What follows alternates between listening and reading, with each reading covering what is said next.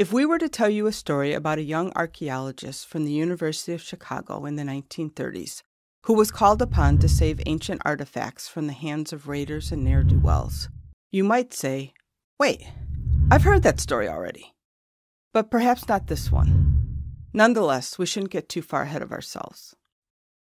Let's begin our story a bit further back, to the first part of the 19th century, when the area that encompasses the Winfield Mounds was first formally acquired and settled by the Europeans, and when the groundwork for the modern survival of the Winfield Mounds site may have been inadvertently laid. Historical Native American tribes lived in the Dupage County area until the late 1830s, when an 1835 treaty with the U.S. government finally pushed them out. But make no mistake, this was their land, and they, their kin, and their ancestors had lived here for thousands of years.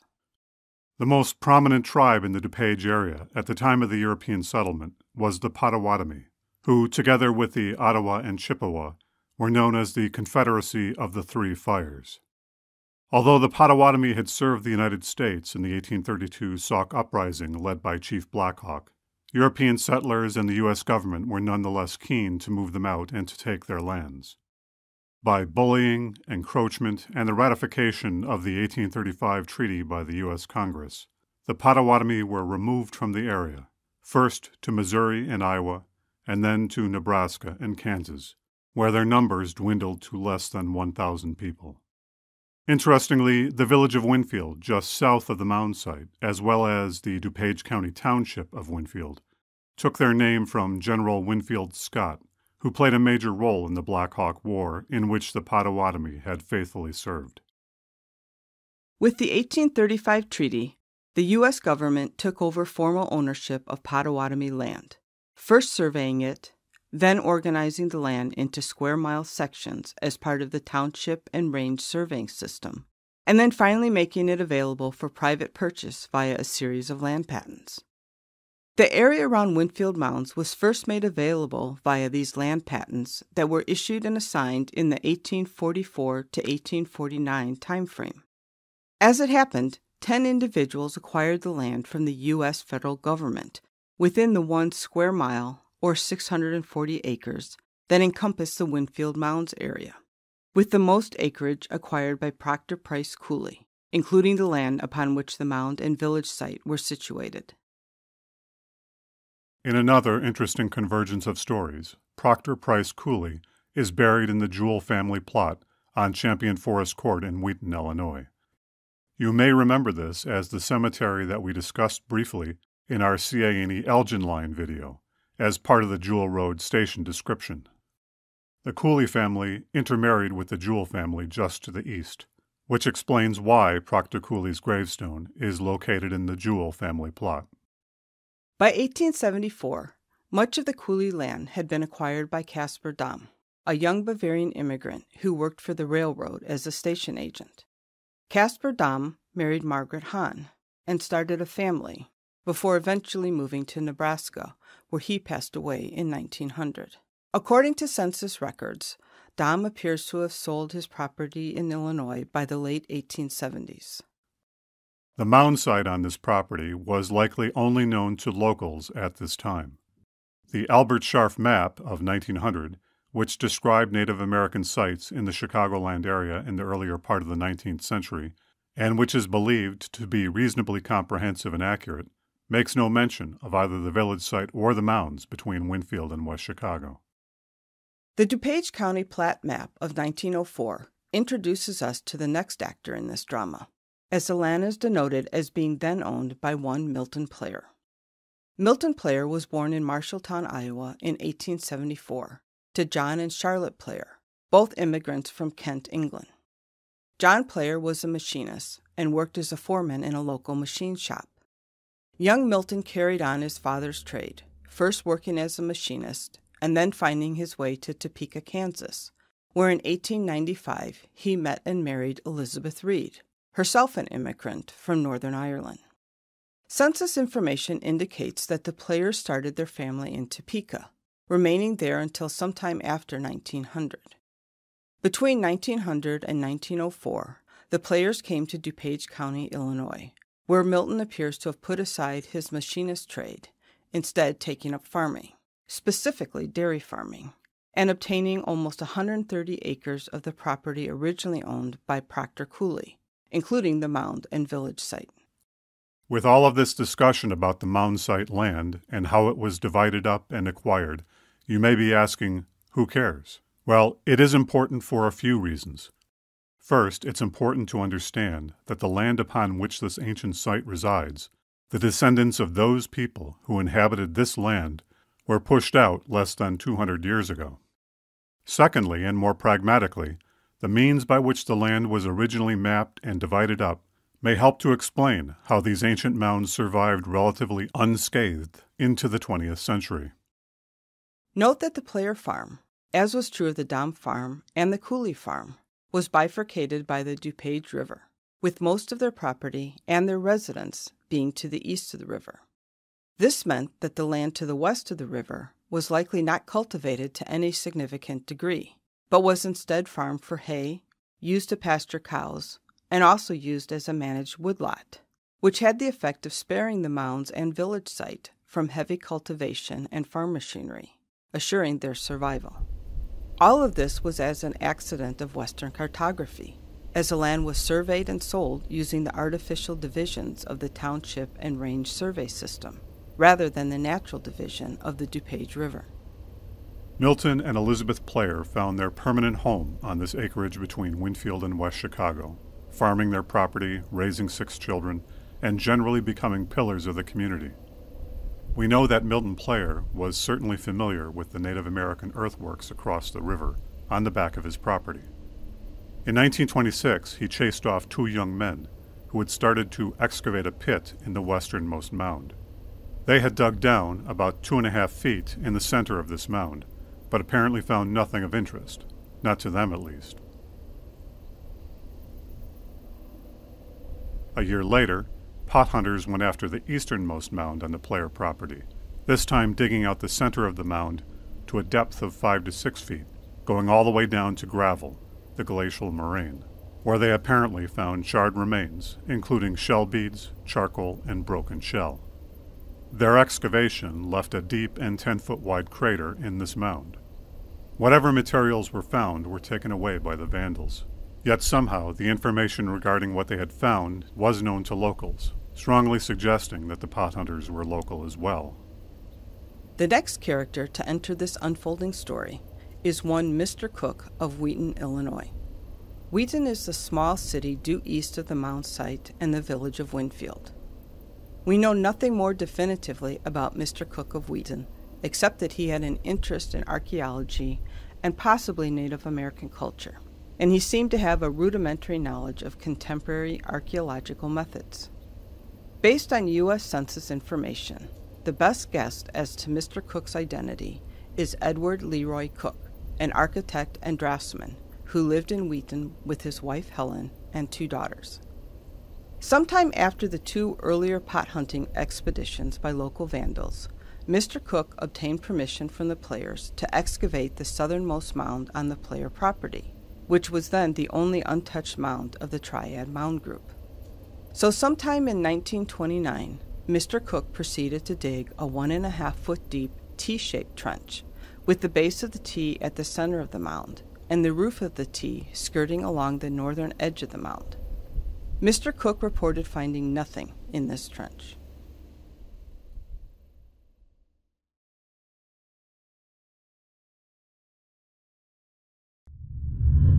This is where our original storyline at the start of this episode picks up with the one now unfolding, as it was at this time, realizing that he was perhaps in over his head, that Mr. Cook of Wheaton contacted the University of Chicago for assistance in solving the mystery of the mounds. The University of Chicago in the 1920s and 1930s was a hotbed of archaeological research. The institution was sending young, newly trained archaeologists all over the world, primarily to the Middle East, but more locally across the U.S. Midwest, using the renowned Chicago method as a more rigorous and disciplined approach for excavation of archaeological sites, at least for that time period. It is no accident that Steven Spielberg and George Lucas used the University of Chicago as the backdrop for their Indiana Jones series. Presiding over the vigorous and newly formed anthropology department at the University of Chicago was fay-cooper Cole, who received his education at Northwestern University, the University of Chicago, the University of Berlin, and then finally at Columbia University in New York. Much of his early anthropological fieldwork was done in Malaysia and the Philippines for Chicago's Field Museum of Natural History. Once appointed as head of the anthropology department at the U of C in 1924, he became an ardent advocate of the Chicago method and spread this discipline by training scores of young archaeologists. When Mr. Cook contacted the University of Chicago regarding the Winfield Mounds, sometime in the 1929 to 1930 timeframe, fay-cooper Cole assigned the investigation to one of his graduate students, George Carl Newman, who was only 23 years old and had immigrated from Hamburg, Germany 10 years earlier. Mr. Newman was to be assisted by a few other anthropological graduate students, James Griffin, Fred Egan, and Jesse Jennings, as well as one of fay-cooper Cole's spring semester undergraduate archaeology classes. And so it was that on Friday, April 17, 1931, in the depths of the Great Depression, Mr. Newman and no less than a dozen others from the University of Chicago descended on the Player Farm, spending the next 2 weekends investigating the mound site, unleashing their vaunted Chicago method, and uncovering the secrets of at least one of the mounds. Photographic evidence also indicates that fay-cooper Cole himself visited the site, perhaps to check up on his students. Newman's first step was to take stock of the mound site and the earlier attempts at excavation. He gave the mound group the designation of the Player Mound Group in deference to the landowners, and assigned the tag DU1 to the westernmost mound, DU2 to the southernmost mound, and DU3 to the easternmost mound. The DU designation was short for Dupage. This shows that this excavation was among the earliest, if not the earliest, official archaeological dig within Dupage County. The team then took the vital stats of each mound, measuring DU1 as being 2.2 feet high and 30 to 35 feet in diameter. DU2 was measured as being 1.5 feet high and 28 to 32 feet in diameter. Finally, DU3 was measured at 3 feet high and 35 to 36 feet in diameter. Newman also noted the size, location, and extent of the previous excavations, observing that all of the excavations had been left open. Newman quickly settled on excavating DU1, the westernmost mound, perhaps because it seemed to have the least amount of damage to it, and so appeared to be the most promising. Using the Chicago method, they first dug 3 test pits outside of the mound area, about 3 feet square, to the northwest, to the northeast, and to the southeast of the mound, carefully noting the sediment stratification within each pit, with the purpose of establishing a baseline stratification for undisturbed areas, which they could then compare to what they found within the mound. Next, they staked out the entire DU1 mound area at 5-foot intervals, creating a grid system of 5-foot squares, 72 squares in all, with 10 stakes running 50 feet east-west and 9 stakes running 45 feet north-south. The north-south line of stakes that ran through the mound center was denoted as the center line. North-south stake lines to the left of this center were labeled as L1, L2, and L3, while north-south stake lines to the right were labeled as R1, R2, and R3. The grid system created horizontal references, while measured marks on the stakes created vertical references. Once these references and grid system were established, the team began their excavation from the west edge of the mound, troweling off 6-inch cuts, while maintaining a vertical wall all along the trench and working their way to the next 5-foot stake, whereupon they would smooth out the newly formed horizontal area, looking for features, recording those features, and recording the vertical profile. It should be noted that systematic methods of sifting the removed soil had not yet been established, and Newman does not indicate that they had done so, so it is unlikely that they followed this more modern protocol. While the dig team started the excavation of DU1, Newman, along with his peer grad students Griffin and Egan, surveyed the DU1 mound site, establishing its precise location in the landscape. As there was nothing like GPS back at that time, they used large stationary objects in the vicinity as references. Since the CA&E Railway ran east-west just north of the site, they used the CA&E Railway line and the footings of the CA&E Bridge over the Dupage River as reference points, thereby triangulating the exact position of the DU1 mound. They proceeded to dig across the face of the DU1 mound from west to east, maintaining a vertical profile of the mound running north-south as they went. A short distance past the L1 stakes, or about 3.5 feet left of the mound's center, and about 6 inches below the mound's surface, they found a single potsherd, about 2.5 inches by 3 inches in size. The potsherd was about 3/16 of an inch thick, or ½ centimeter, colored in shades of buff, or yellow, brick, or deep orange, and gray. The fabric of the clay included significant amounts of quartzite crystal and had a rough surface, indicating that it was handmade and unturned. There was no decoration on the sherd. Based on sherd curvature, Newman deduced that the original pot was small, perhaps 6 inches in diameter and 5 inches in height. Unfortunately, he also noted that the potsherd had been found within the debris of the Vandal pit from 1926. This debris had been piled to the side of the pit, meaning that the potsherd had likely been removed from its original context and therefore could no longer be reliably used to date the mound. As it was, Newman judged the sherd to be of Algonquin or woodland type, and so conjectured that the mound was likely pre-European, but perhaps not too much older than that, as he felt that the mounds themselves looked fairly recent. They continued the excavation past the center of the mound, recording vertical profiles at every 5-foot stake interval. At a little more than 5 feet east of the center of the mound, they came upon something in situ and far more promising. Newman's team had in fact discovered a burial. Newman writes, "As the profile was troweled off, we happened upon the burial, which was covered by a gray silt loam, and had evidently not been disturbed by the pitting. The immediate region surrounding the bones was black in color, and many stones were found at the same level immediately east of them. The burial must have been placed about 6 inches below the original surface of the surrounding ground. Judging from the heaviness of the long bones and the mastoid, the individual was an adult male, but not enough of the skeleton was present to make this statement definite.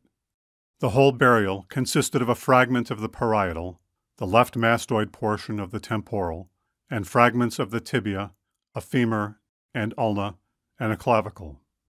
By the position of the bones, it is evident that it was a bundle burial, and that the bones had been interred after long exposure. The condition of the bones was such that they fell apart at the slightest touch. Nothing could be preserved." Note that Newman describes it as a bundle burial, which is fairly common in effigy-type mounds. This is considered a secondary burial, where the remains of one or more individuals, after the flesh has rotted away, are tied together in a bundle, perhaps with fabric or string, and then placed in a small pit in the ground. Other types of burials in effigy mounds included cremation burials, flexed burials, where the body is laid out in a flexed or fetal position on their side, or extended burials, where the body is laid out flat. It's important to note that most effigy mounds contain no burials at all. Where there were burials in effigy mounds, they usually contained few or no grave goods associated with the remains. Many archaeologists and anthropologists see effigy mounds as being more ceremonial in nature, perhaps being used in various rituals, rather than simply in the role of funerary practices. It should also be noted that although the DU1 burial remains are lost to us due to their decomposition, Newman's description should be considered as fairly trustworthy, as George Newman was to become a leading physical anthropologist in his day, and indeed later was sometimes called upon by law enforcement for his expert opinion to forensically examine human remains. Newman's team completed their excavation and work by the following weekend. Beyond the single woodland potsherd, the bundle burial, and the associated stones, they recorded no additional finds in DU1. All totaled, they had completely excavated 44 of the 72 5-foot squares, or 61% of the total squares within their 50-foot by 45-foot grid.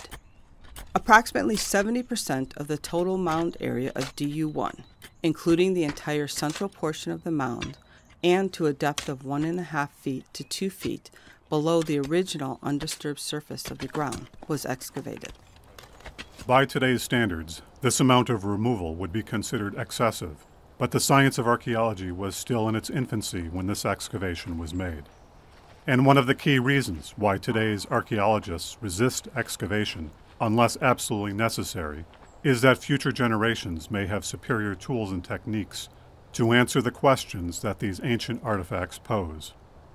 Archaeology is a destructive science, meaning that once a site has been excavated, the secrets that it may hold are effectively gone forever. Had Newman's team preserved more of the DU1 mound, future generations could have potentially used carbon-14 dating and other more exacting chemical analysis to tell a more complete story.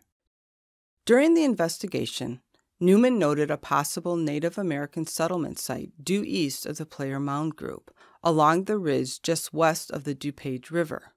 He even assigned it the label of DU4. Newman conjectured that it may have been a recent or historic campsite, possibly used by Sauk or Fox Native Americans, although he does not elaborate as to why he thought this was a campsite or why he thought it was more historic rather than prehistoric. Nor did his team do any investigations along this ridge. Instead, he suggested that this be included in future investigations. The U of C team departed as quickly as they had arrived, completing their work by Saturday, April 25th. Perhaps thinking that there might be some follow-up, or perhaps running out of time, they apparently did little to backfill or restore the original ground surface or mound surface, and so DU1 was left almost completely dismantled. George Newman never did publish the results of his investigation into the Player Mound Group in a peer-reviewed journal, meaning that the knowledge of the mound site languished in obscurity, known by few save the U of C Anthropology Department and a small number of Illinois archaeologists. It's possible that the paucity of remains at the site, or the fact that it was something of a salvage operation, reduced its importance and priority in the eyes of both Fay-Cooper Cole and George Newman. It's difficult to say. Fay-Cooper Cole and his protégés went on to excavate many other mounds and Native American sites in the U.S. Midwest in the years to follow. And George Newman, James Griffin, Fred Egan, and Jesse Jennings would all go on to be notable archaeologists and anthropologists, all significantly fleshing out the story of prehistoric Native American culture in the United States. In the 1940s, Mr. Newman joined the University of Indiana, where he did forensic anthropological research and taught until his death in 1971. James Bennett Griffin became director of the University of Michigan's Museum of Anthropology, as well as a professor in their Department of Anthropology, passing away in 1997. Frederick Russell Egan took a professorship position within the University of Chicago Anthropology Department, with a long and storied career, and died in 1991. Jesse Jennings did further field work in Illinois and the Midwest before taking a position at the University of Utah, where he stayed till his retirement. Mr. Jennings passed away in 1997. Meanwhile, Milton and Elizabeth Player continued to farm and to raise their family on their patch of earth along the Dupage River. Milton served on the West Chicago School Board in the 1930s and retired from farming in 1947 at the age of 73. Little more is reported of the mound site for decades to come, suggesting that, to the locals at least, the site had given up its secrets. But more indeed was yet to come. In the next episode of this series on the Winfield Mounds, We'll advance in time to the mid-1970s, when yet another local college descended on the site, this time to focus on the village or settlement area between the mound site and the Dupage River. And we'll tell you all about that in the next video.